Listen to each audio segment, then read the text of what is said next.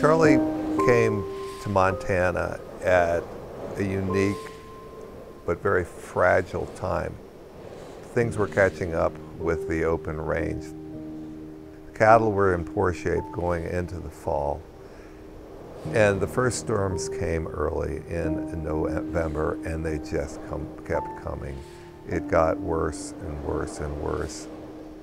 Hundreds of thousands of head of livestock were lost, and the cowboy life was never the same. Charlie's life was never the same either, because he was the cowboy artist who, in this quick sketch, had boiled it down to the essence of this tragedy, this epic disaster that occurred.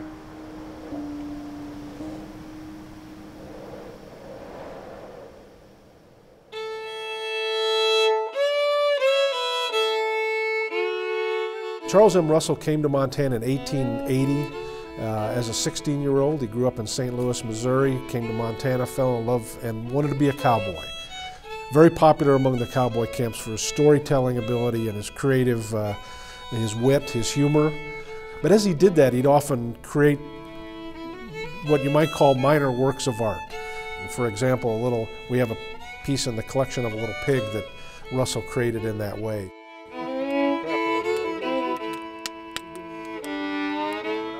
He might, in his pocket, have a piece of wax, or under his hat, as he was telling a story, have a piece of wax, and just without even looking, create these little mini sculptures and unveil them to the cowboys around the campfire.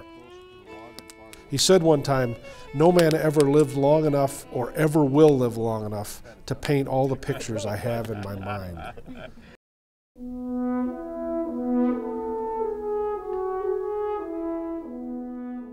He had a remarkable evolution as an artist from his early years as virtually a folk artist to his later years as one of the great artists in American history.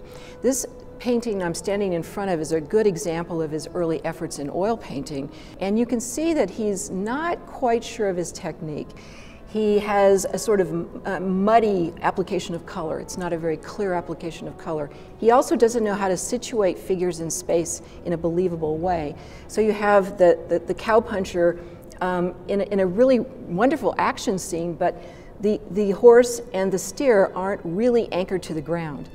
In the earlier works, his colors were muddy and dark, but now you can see the surface is shimmering with his ability to apply the paint in a very striking and beautiful way, almost like cloisonné. And you can also see that the figures are grounded in believable space, and you believe the space into the canyon where the Missouri River is depicted, and the space to the background where you can actually see Square Butte, one of the landmarks of the Northern Plains. The sky is beautiful, and there's Russell's signature use of this bright yellow-orange stripe on the horizon that really does articulate the setting sun in a way that he couldn't really do so easily before.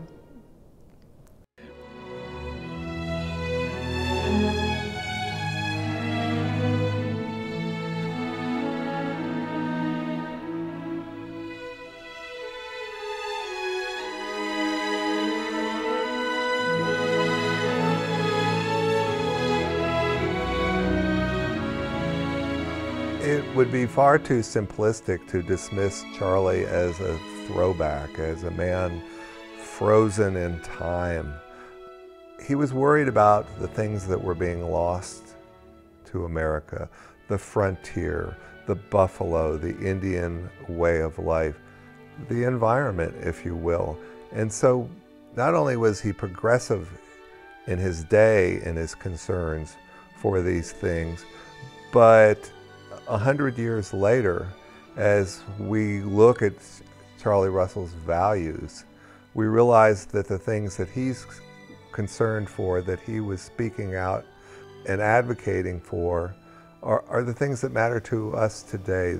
The open land, the fair treatment of Native Americans, and the environment.